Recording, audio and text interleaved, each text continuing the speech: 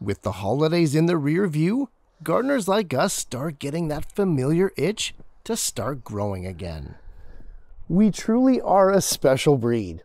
Even with weather like this, we're already starting to think about growing.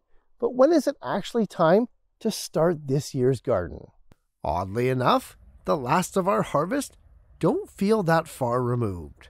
And in the case of our broccoli, cauliflower, beets, and carrots, it actually isn't. And although that's not necessarily a bad thing, time waits for no one.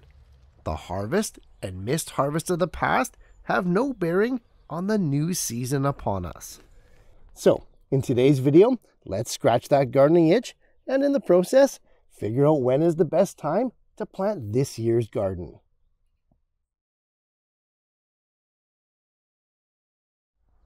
No doubt, the best gardens are always planned well in advance.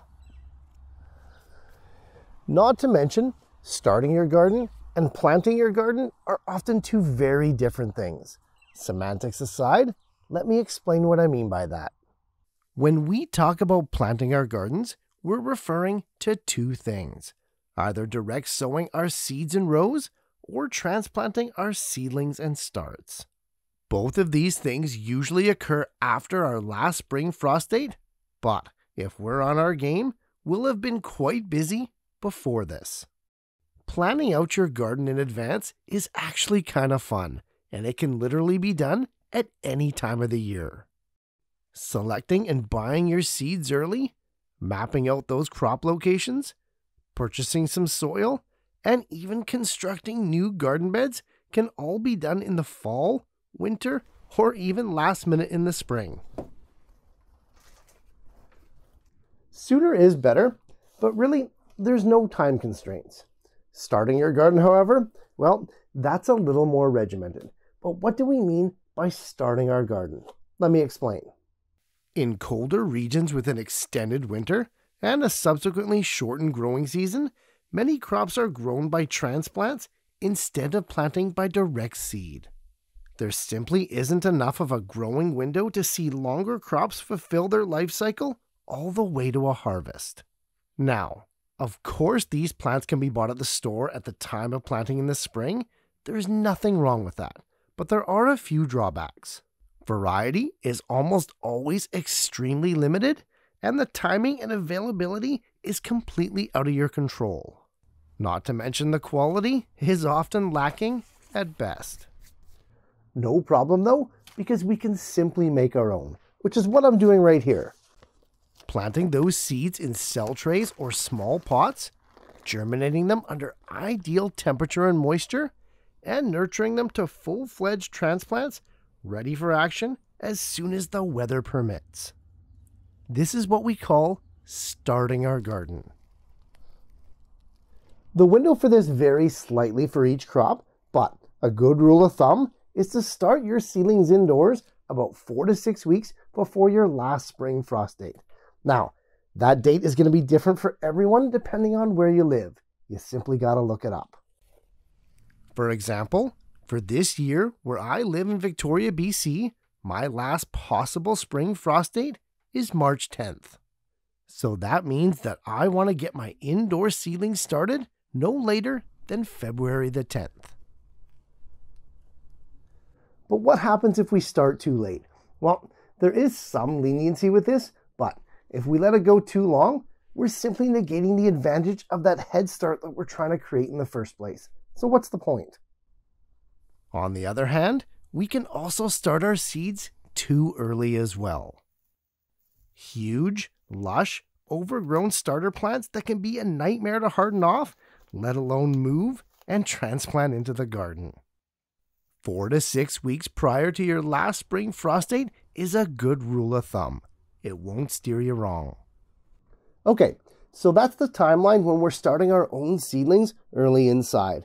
But what about when we want to plant these seedlings as well as the rest of the garden outside? Again, that's all going to depend on where you live.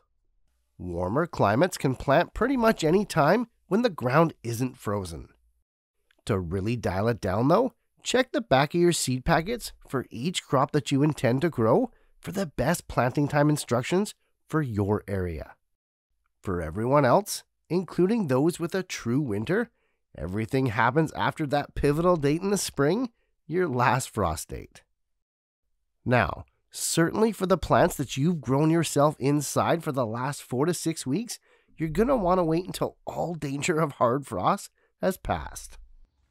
Even then, for lush indoor plants, it's a pretty dangerous time of year, and you're going to want to wait another 2 weeks to fully acclimatize those plants, to harden them off before they're ready for the great outdoors. For some crops, though, we can squeeze them in outside a little bit earlier.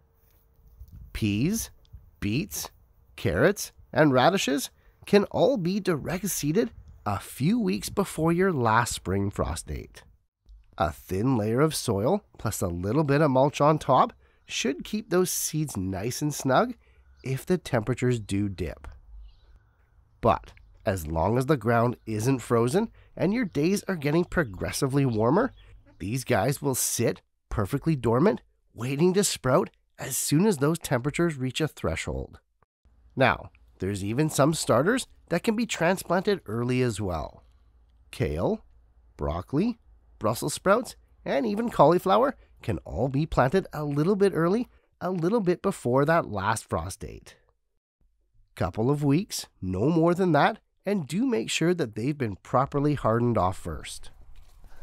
The other thing we can do to really hone in on those planting dates is to keep a close eye on the forecast and the upcoming weather patterns. Just like no two climates are alike, no two springs are ever going to be the same. For example, if your last spring frost date is still weeks away, but you've checked the forecast and it's nothing but warm weather from now until then, you can most likely go ahead and plant without the fear of a frost killing your young seedlings. Conversely though, if you're still getting blasted with winter-type weather, even on the precipice of your last spring frost date, well, you're going to have to wait it out just to be safe. In the end, there's a list of several things telling us that we're finally ready to plant out our garden. But on the flip side, there's an equal number of things telling us we're going to have to wait a bit longer. There is a science to it, yes, but because the weather is so unpredictable, especially at this time of the year, it's not really exact. Hey, we've covered a lot of things here today, important things, and the season is fast approaching. Let's recap those main points to make sure that it all sticks. In areas with a true winter, the gardening season, or more accurately, the growing window, is defined by 2 dates on the calendar, your frost dates. For starting and planting our gardens, the pivotal last spring frost date is key for both early seedlings as well as getting them outside. About 4 to 6 weeks before that date, which you have to look up for your area, is when we start our early seedlings indoors. Tomatoes, peppers, cucumbers, and any plants that we want to give a head start to. This gives them enough time to get established to grow into tough little plants that we can take outside. Moving ahead, that same frost date is also key, and that's when we can confidently start planting outside without fear of a nightly frost. Now, some crops can be planted early, like say your brassicas, while others it's wise to wait a little bit, like say your peppers. But for the most part, this timeline just works. As always though, weather and forecasts are highly unpredictable, especially in the spring. Keep an eye out for what your area is experiencing, as that's far more valuable data than arbitrary dates on a calendar. Without a doubt, the best gardens are planned well in advance, and the best gardeners tend to time their crops perfectly based on observation and known dates. Hopefully all the tips and strategies that we covered here today on not only starting your garden, but planting it as well, set you up for your most successful growing season yet. Hey, happy gardening guys, and I'll see you in the next one.